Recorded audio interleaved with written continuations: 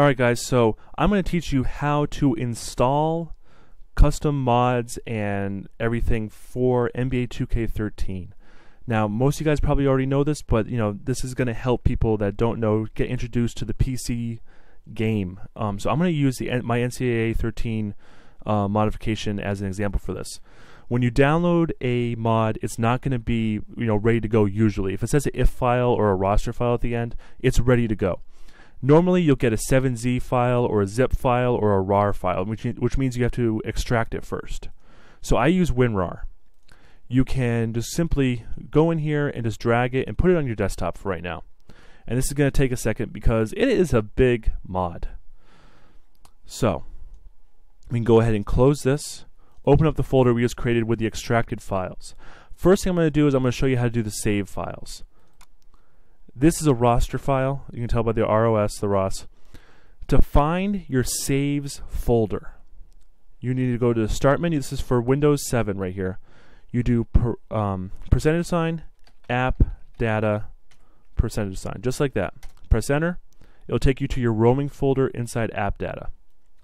From here, you go to 2K Sports, NBA 2K13, and then saves. This is where you want to put this roster file. You just copy it right in there, or you move it in there.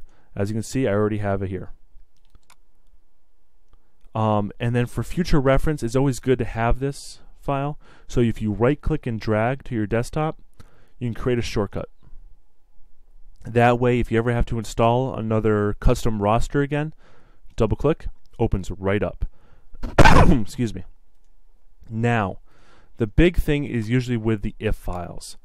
The if files, the Cdf files, these are textures and models that the game needs, or that the game uses, I guess the best way to put it. So, to find your main folder, and that's what we call the main folder of the game, the best thing to do is to find your shortcut that you have for the game. So I have mine right here. Go to Properties, go to Open File Location. Excuse me. That will take you right to the main folder. You'll know it's the main folder because you'll see NBA 2K13.exe. This is where you need to be. So, to install, all you do is you take the if file, you move it over, and if you want to replace it, you replace it.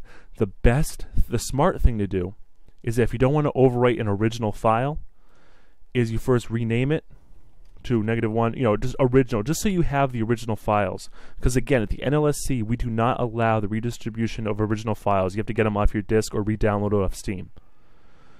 So bring this over, and there you go. You've installed that mod that changes that logo file.